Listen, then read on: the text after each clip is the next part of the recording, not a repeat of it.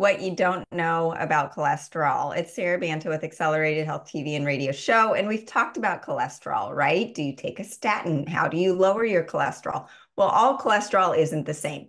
In general, you have to think about the bad cholesterol, LDL, as the fireman going to the fire to put the fire out, right? It is not the fireman who starts the fire. It's the sugar and the carbs that cause the high bad cholesterol. And that bad cholesterol, according to doctors, is LDL. And the good cholesterol that we're supposed to increase is that HDL. So we've been focusing on HDL and LDL. Well, there's a third type that's totally based on genetics that doctors are talking about, and it is in the news, and that is lipoprotein A, or LP little a. And this is LDL's evil cousin.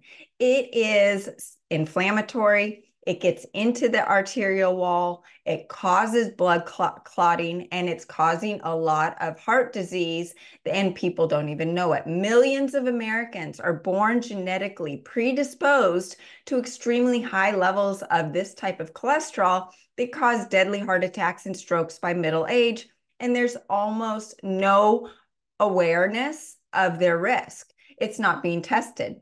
The cholesterol is called lipoprotein little a. Like low density lipoprotein, LDL, or the bad cholesterol, leads to plaque buildup in the arteries. But LP little a has a secondary nasty little trick that makes it even more dangerous. It causes those blood clots, and we're hearing a lot more about blood clots in the last 3 years. That spike protein is also making things worse. And unlike LDL, it's entirely genetic, which means diet and exercise have no effect on that LP little a, unfortunately. The result is a high likelihood of life-threatening heart disease that runs in families, killing parents, aunts, uncles, siblings in their 40s and 50s. So what do we do about it? We can't do anything about it. They are trying to come out with medication for it, but right now there's no medication even in the Western medicine. So what we can do is focus on increasing our good cholesterol, or HDL, and lowering what we can, that LDL. And number one is that insulin resistance. Most of you are walking around with undiagnosed insulin resistance or prediabetes. And according to Robert Lustig, insulin resistance at the liver leads to type 2 diabetes. Insulin resistance at the heart leads to heart disease. So this is something we have to really focus on. And what happens is you're eating sugar, you're eating carbs, you're eating those processed foods with all of those hidden sugars you don't even know are in there. And that insulin's job is to take the sugar out of the blood and put it in the cells. Well, you have so much sugar coming in, the pancreas is pumping out more and more insulin, and it says, I give up. I don't want to do it anymore. Well, as a result, you are going to get fatty liver disease, a backed up liver. You're going to get that heart disease, that increase in LDL, right? And you're going to get lower levels of the HDL.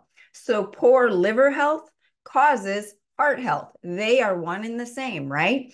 Liver health is closely connected to the heart because there's that metabolism and fat processing. The liver plays a central role in metabolizing fat.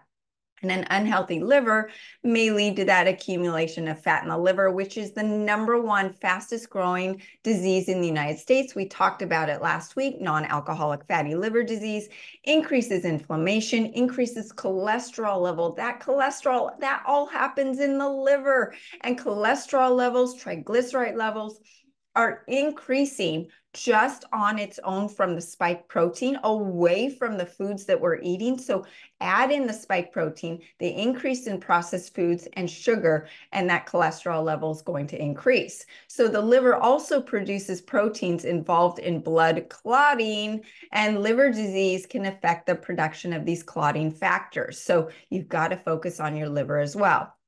That spike protein, like I said, has increased that risk of heart attack and stroke because it is increasing triglycerides and that fatty liver, and increasing inflammatory signal proteins such as interleukin 1 beta and interleukin 6. These cytokines were involved in promoting a persistent immune response. And that isn't just from the spike protein, away from what we're eating and what we're doing. So what do we do about it? Well, there are three keys to lowering your insulin resistance and doing what we can for our cholesterol away from the LP little a that is genetic. Number one is the accelerated keto. And this is part of the Ascent Diet Cleanse, but it will stop the cravings for the foods that increase insulin resistance and cause heart health decline, including those carbs, processed foods, and sugar. It flips you into ketosis. So your body's going, I don't need to eat. I've got thousands of calories on my body to burn. Let's burn those fat stores. And it also is enhanced with scalar frequencies to decrease that fatty liver. Go after that fatty liver and turn that saturated fat in your liver into unsaturated fat that can actually be burned much more easily. The carbs are what are leading to clogged arteries and clogged liver, which puts pressure on the heart. So the accelerated keto is defatting the liver, improving liver function, insulin resistance, reducing fatty liver. Now, do you follow that up with a high fat, high saturated fat diet? I'm seeing that most people, because of their backed up livers, cannot metabolize fat very well. So I promote a wild, leaner protein diet. You prioritize that wild protein. Then when you do, with the accelerated keto, you do the accelerated liver flush cleanse, you get all of those stones out, you reset your liver enzymes, you get rid of some of the triglycerides and the cholesterol, then maybe you can add in a higher fat diet. But the liver flush is going to flush those gallstones and liver stones out of the body to help that liver function improve your heart health. It will lower your AST and ALT liver enzymes, replace those damaged liver cells with the healthy ones, eliminate all those toxins. Remember, we've got the GMOs, the radiation, all of the foods that are not organic that we're getting exposed to, the stuff in the air, the fluoride, the bromide, the chlorine in our water. All of that is backing up the liver. The liver's got to get some help from us. And so you've got the accelerated keto, the accelerated liver flush, and lastly, the nitric oxide lozenges. These are amazing. Nitric oxide is potent in vasculating the whole body, helping with circulation, keeping the arteries open and clean from plaque buildup. And it helps with performance, athletic performance. I put a lozenge in my tongue as I'm starting my workout, and I feel this boost of circulation and performance.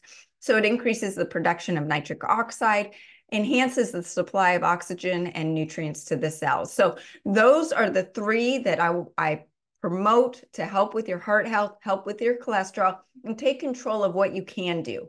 Incorporate intermittent fasting. That will help reduce the inflammation and support ketosis, which will help with the heart health and take pressure off the gallbladder and liver. And focus on that wild animal protein, and then fill in with the whole carbs, the whole foods, like the spaghetti squashes, the zucchinis, those things that support hormones and support a low carb diet. Eliminate the seed oils that are inflammatory and so bad for our heart health. And then you want to move your body, right? At least walk, lift some heavy weights, and that is going to help raise your HDL and lower your LDL. Thank you. Hopefully this was helpful. If I can help you with your health issues, contact me through the website, sarahbanthealth.com. Happy to put together a protocol for you, and join the free group coaching on Telegram with the link below. There is no downside. I teach you on a daily basis with tips and tools to enhance your health, and you'll be a part of a great like-minded group to support you on your journey, in addition to taking control of your health. My goal, I need your help, is to reach everyone on earth with eyes to see and ears to hear my message of healing. So help me with that goal. Share this podcast with a few of your friends who may need my help. Join us every week, Mondays at 2 p.m. live Pacific and Tuesdays at 1 p.m. Pacific. And you can find all the supplements we talked about at sarahbanthealth.com. Use coupon WELCOME10 for 10% off site-wide. Thanks again for joining us here, and have a great week.